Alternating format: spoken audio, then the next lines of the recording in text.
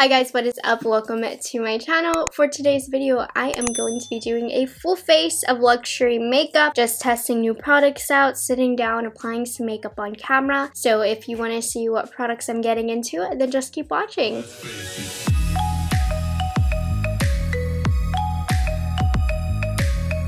Hi guys, if you're new here, my name is Morgan. I'm a product knowledge enthusiast. I just love knowing anything and everything about all of the new makeup on the market and sharing my thoughts with you guys. I have a number of luxury products that I've been waiting to try out, and I've accumulated, for the most part, a full face, a few items missing here and there. But I also have a lot of items from Octoly that I've collected, and they were luxury products, so I'm just gonna try them all in this video. I just had a battle with a friend here, so ignore that. But we're gonna get started. So the first item is the Laneige Cream Skin Mist. So this is made from normal to dry skin, and it's a fine mist spray that is supposed to hydrate your face when your skin feels dry. I really love Laneige skincare, so I was really excited to try this. I did get this one from Octoly, and it says, for a tip, you can actually mix this with foundation as well for a hydrated, glowing finish. I'm gonna do it right now on my bare skin, so ooh, nice mist.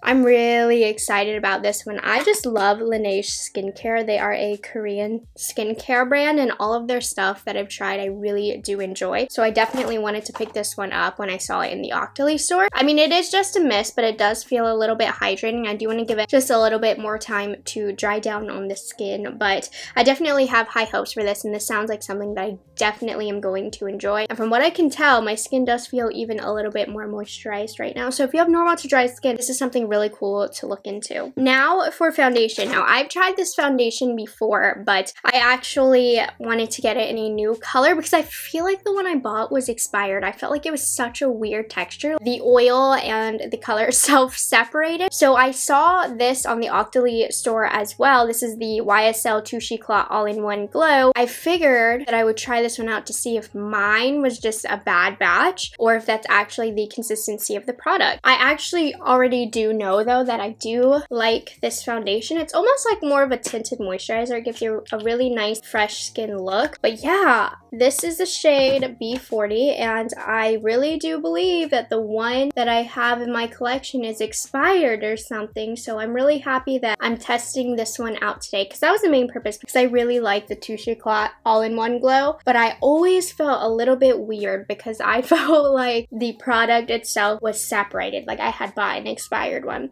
And I can tell you right now that this one is not like that at all. It's a little bit too deep for me though. I bought my original one in the summer and obviously have no color to me right now, so this is a bit too tan on me. I guess we're gonna go tan today, but this is my summer color, so I will be using this more so in the summer, but I did want to give this a quick go. So as you can see, it just gives a really nice light natural coverage, a light glow to the skin. I love this foundation for the summer. It is perfect. It has sunscreen in it, and I have a fresh one now, which I'm really excited about. And I'm gonna throw away my old one because that one was not a good formula. This one is nice and solid, so very happy about this. Now I have this Lila B Virtuous Veil Concealer and Eye Primer. It's very interesting packaging, very heavy and luxurious feeling. It's like this stone packaging. This concealer, I don't know if it's gonna be my color, but we're gonna use it anyway. So you're supposed to be able to use this as both an eye primer and concealer. So I'm going to use my sponge to put this on. Ooh, that's actually a really good color. That looks really pretty. I'm sure you're probably supposed to use your finger to apply this, but I'm really liking how this applies underneath the eyes with the sponge. I'm gonna put it all over my lid as well, and this color is in the shade Be Present, and I really like this color for me. It's not too light on my skin, but it also still gives pretty good coverage. Like, this is a nice medium coverage. It looks really smooth on the under eyes. It still looks very natural. Ooh, I've never tried Lila B before. I'm new to Lila B. I have a few other things that I'm gonna try from them. I'm liking the way that this is applying with a sponge, and it's doing good as a spot concealer as well. Wow, okay, take a closer look at this.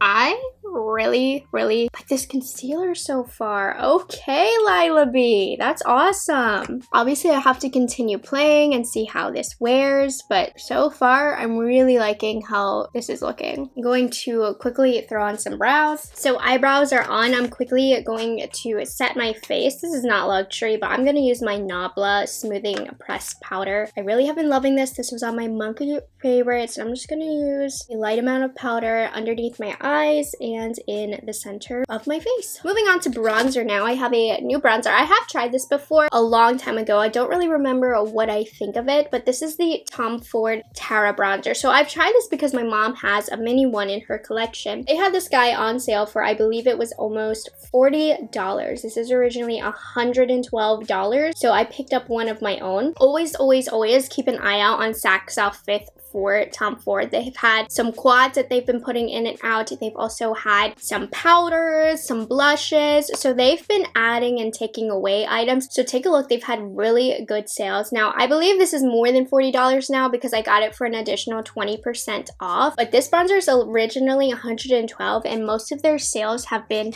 over 50% off. This isn't a new product by any means to the market, and I have tried this in the past, but now I have my own full size. So let me quickly just brush this on. I'm using a rougher number 5 brush to apply this. I love this brush because you have a lot of control with it, but it still covers a lot of surface area. Ooh, that's a good bronzer. I look nice and tan. It's a really great undertone. I don't have to build it up too much, but it also doesn't apply too much color. Yeah, I did remember definitely liking this bronzer. It's just been a while. That's really pretty. So if you've been interested in this bronzer, if it's still available, look on Saks South 5th. I will link it down below. Got this for $40, originally $112. You get a ton of product in here. Super pretty. So let's move on to eyeshadow now. There's a couple different options that I wanted to play with. I have the new Tom Ford First Frost palette and then my Dior Quint that came completely shattered in my Sephora haul. I got a new one sent to me and this one's gorgeous taupes. But I do think I want to try the Tom Ford because I had a lot of you guys asking my thoughts on this and I completely forgot about it, honestly. So this is the Tom Ford First Frost eyeshadow quad. This is one of his now, I believe, 2 holiday quads that he's released. So this one came out first and then he came out with the second one. I rarely buy Tom Ford quads at full price. I know a lot of you guys always tag me in his new releases, but I don't know. I really do have a problem with spending $88 on a quad just in one shot, but I do think his formula is beautiful and I really love the colors of this. So this is one of the few quads that I've paid full price for. It just looks so scrumptious. So let me swatch this for you guys. Now, a lot of you guys are saying it looks very similar to Laneige from last year, and I don't know, this looks so much more different to me. It looks cooler, it has taupe colors, and there's a peach in the Laneige from last year. I just don't think they're that similar, in my opinion. Let's go ahead and give this a go. Make sure my primer is all blended out on my eyelid. Again, I have that Lila B concealer and eye primer product. And we are going to start off with this shade right here. I'm going to put this in my crease. I'm just going to do simple techniques that I typically do with these Tom Ford quads because I find they usually work and look the best when you apply them in these areas that I'm doing. This is his wet to dry formula, so you can use these shadows wet as well for higher impact. And I like his wet to dry formula because they still look really good all over the eyelid, even if there isn't any mattes in here. You can still use these shimmer shades as mattes. They blend out beautifully. So this shade is a little bit more glittery and shiny than I would prefer to use as a crease shade, so I don't necessarily recommend it for that, but it did apply a good cast. So now we're gonna go into the deep shade right here. I'm using a Luxie 229 brush, by the way, and this guy is just gonna go in the outer corner and we're gonna blend her out. See, this is why I love Tom Ford shadows. You saw how beautiful and pigmented that was and how easy it is blending out. I'm sure you can build it up even more if you want it to look really deep and chocolatey and brown. I'm gonna run this along my lower lash line as well. This quad definitely pulls cooler on the eyes than you would think. And I'm going to use my Tom Ford number 11 brush. And we're going in with this gorgeous light pink shade. Oh, I love this shade. This is the stunner of the palette. It almost gives the eye a really wet glazed look, if you can see. Really gorgeous. This is why I love Tom Ford shadows. They're so sophisticated, they're so soft looking. Really does take that special eye to see what is so different about these shadows. I love this shade. This is my favorite shade in this quad so far. That's so pretty. It instantly opens up your eyes, it makes everything glow, and I can only imagine if I had a wet brush and I use this shadow wet, you would really get an intense metallic look, but I really like the look of this as a soft glaze all over the eye. And I'm gonna just use the lightest shade with my Refer brush, and I'm going to apply this to the inner corners. So my overall thoughts about this quad so far, I really love it. I love this really light glazed look that I have on today. I think it is so stunning. I don't think it's going to be everybody's cup of tea. As you can see, it is going to give you a lighter eye. I'm loving it. I'm vibing with it. I'm not finished with this quad because I don't want to do harsh eyeliner. So I'm going to take my Yves T05. It's a flat definer brush. I'm going to wet it, and then I'm going to go into the deepest shade in the Tom Ford palette, and I'm going to quickly line my eyes. So I am going to end up using this shadow wet today as a liner brush. And you can see how much more intensity this color has when you use your brush wet. I just have to say, how pretty did that color make as a metallic brown liner? So pretty. So I don't have a new blush today, so I'm going to use my Chantecaille Bliss blush. This is just a really soft, subtle pink, which I think is going to look gorgeous with the eye look. I love this blush. Such a good formula. Just blends onto the skin. And then for highlight, a lot of you guys have been asking me, I can't believe I haven't gotten to try it yet, but the Pat McGrath Skin Fetish Sublime Skin Highlighter came. This is a luxury highlighter, so we paid a lot of money, like $60 for this highlighter, but you are getting a luxury experience with this. This thing feels like it weighs 5 pounds. You have to twist it off, and then you get this gorgeous pink highlighter. Here's the swatch of that, and I feel like it's gonna blend beautifully into the pink blush, and it's gonna go really good with the eyes. I don't know if you guys would still be interested in a luxury highlighter video of all of the new highlighters that have come out recently, like the Dior, the Natasha Denona, this Pat McGrath, the Charlotte Tilbury, kind of like a showdown of all of those, but this is really gorgeous. It's not as metallic as I was expecting it to be because it's Pat McGrath. I thought she would go crazy with the metallic, but it's actually quite subtle, really pretty. I don't see a cast on my face, but it's also not emphasizing texture. Oh, that's really pretty. It's a lot softer than I was expecting. There still is that glow. Okay, this is really pretty. I don't know if it stands out of all of the new highlighters that have come out, but I'm certainly not going to say it's not gorgeous because I really do love the finish on my skin. So yay, finally got to try this one out. I've been waiting to try it out. Okay, getting here towards the very end before I sneak away and put on some falsies. I did want to try a new mascara. I have a lot of mascara samples in my drawer of samples, so I figured for this video I would try out the Charlotte Tilbury Full Fat Lashes. I have never tried a Charlotte Tilbury mascara before, so I'm gonna quickly throw this on.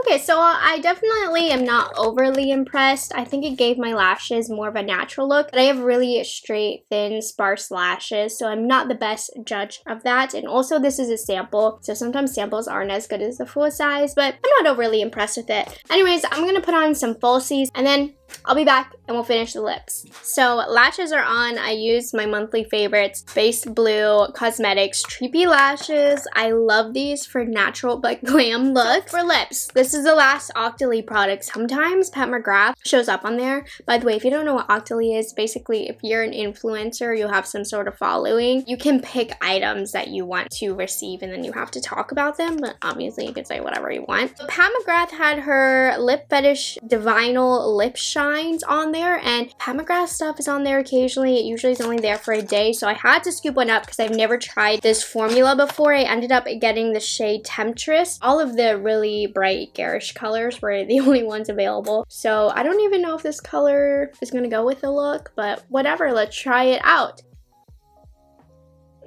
Really smooth, very moisturizing. Probably should have put a lip liner on. I mean, you know what though? This is a really pretty color to add some color to your face. It's not bad for this look. This is really pretty. I like this formula. It's a nice high shine moisturizing formula. But if you get one with a lot of color like I do, I would definitely suggest using a lip liner because it can get messy fast. Here's the final look with everything.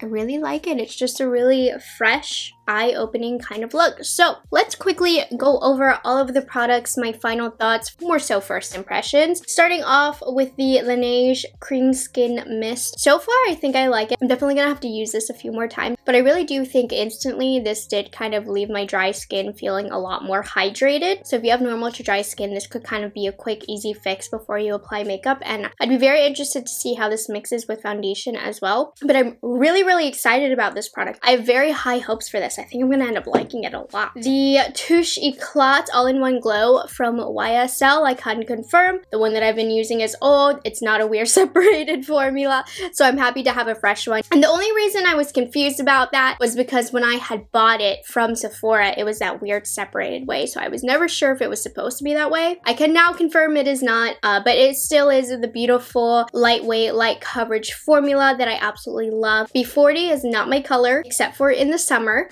but highly recommend this if you like a really lightweight coverage. For concealer today, I used the Lila B Virtuous Veil Concealer and Eye Primer. I don't think I love this for eye primer or for under eye concealer. I do think it is a bit too thick. I did notice my eyes creasing just a little bit, but I really like this as a spot concealer. I feel like it blends into the skin beautifully. It gives just enough coverage, but doesn't look like you're trying to cover acne. So I do think I do prefer this as a spot concealer. I think it's really gorgeous. Under eyes, I think it's just a bit too thick for my liking. The Tom Ford Terra Bronzer, I really like this bronzer a lot. I think it blended beautifully onto the skin. It definitely runs warm, but it still has more of a neutral undertone to it. It's going to work for a lot of different skin tones. They do have another color on Saks Off with as well, but I did like that I didn't have to build up the color too much, but it also wasn't too pigmented. I used the Tom Ford First Frost. I definitely do think I would feel more complete with a nice matte chocolate brown in my crease to make everything really dark and defined. However, I think I'm going to really love this quad just using these colors as individual washes all over the lid. I think every single one, if you just put it all over the lid, is going to give a gorgeous, ethereal, glowy look. And even this look, I really like it. It's just a bit lighter than I was expecting. The glow that this gives, the finish that this gives to the eyes, it's just so sophisticated, and I'm really in love with the pinky shade, so I do really like this quad. I definitely want to give it a thumbs up. I don't think it's the best Tom Ford quad that I've tried, but as far as one and done single wash eyeshadows, I can see myself reaching for this quad a lot. I also used the Pat McGrath Skin Fetish Sublime Skin Highlighter finally, and I think it is gorgeous. I think packaging is so luxurious. The finish is stunning on the skin. I haven't quite decided yet if I think it is worth the money. It's a little bit more soft than I was expecting, but it is quite smoothing on the skin. It really does seamlessly blend into the skin as well. It really just melts in. I do want to use it a few more times before I can tell you whether or not I do think it's worth the hefty price tag, but the packaging, incredible. Charlotte Tilbury Full Fat Lashes, like I said, I'm not the best guinea pig for this. It did seem to build up a lot better than my first layer, but I'm not overly impressed with the sample. And then finally, the Pat McGrath Labs Lip Fetish Divinal Lip Shine. This is my first time trying this formula. It's a really beautiful moisturizing formula. Just use a lip liner, and I'm impressed with the pigmentation. I'm impressed with this color. I'm definitely surprised. I was kind of scared of this color at first, but I think it's really beautiful, so I'm very happy with this. So guys, that is all I have for today's video. I hope you guys enjoyed it. I just loved being able to sit down and play with some luxury makeup with you guys and just use some products that I've been wanting to use for a while. So if you aren't subscribed to my channel already, I would absolutely love it if you would consider taking the time to do so, and I will see you guys in the next one. Bye guys, have a good one.